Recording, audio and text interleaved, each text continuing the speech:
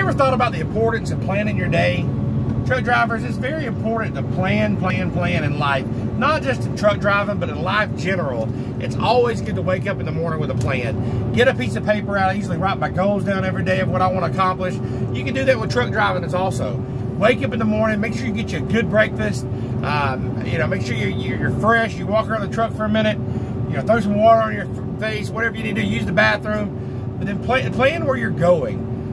Know how to get there. Don't just say, okay, let's go, and then figure it out. Write down your directions. Use multiple resources to figure out how you're getting to and from the shipper and receiver. Make sure you pre-trip that truck. Make sure your tires are good. You want to walk through and make sure you've got a plan all the way to the end. Do you know where you're going to take your 10-hour break at? I usually try to get an idea of which city I'm going to stop in.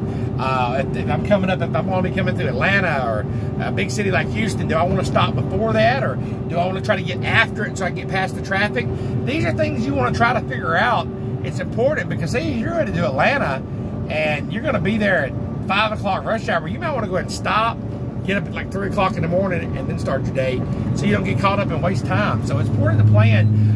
Is it construction zones you're going to be in? Do you know if it's going to be a high traffic area?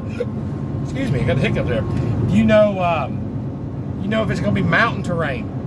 Do you know what the weather is going to be like? You need to make sure that you're planning where you're going and know where you're going so you can get there. And that goes for anything in life. If you know where you're going, you'll get there. You get there right. And then you know how you're going to get there.